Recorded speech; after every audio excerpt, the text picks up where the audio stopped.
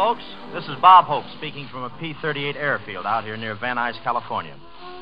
We look forward to being with these men and doing our regular show here, but of course nobody feels like getting up and being funny on a night like this. But we did want to go through with our plans and visit with these fellas because these are the same kind of boys that are flying those 11,000 planes on our big effort.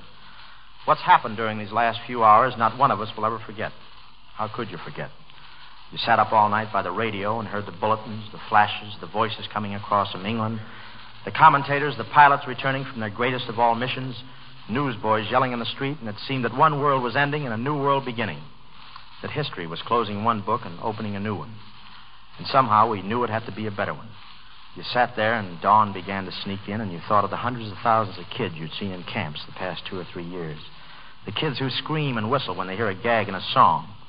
And now you could see all of them again in 4,000 ships in the English Channel, tumbling out of thousands of planes over Normandy and the occupied coast.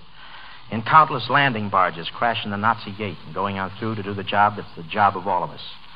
The sun came up and you sat there looking at that huge black headline, that one great black word with the exclamation point, invasion.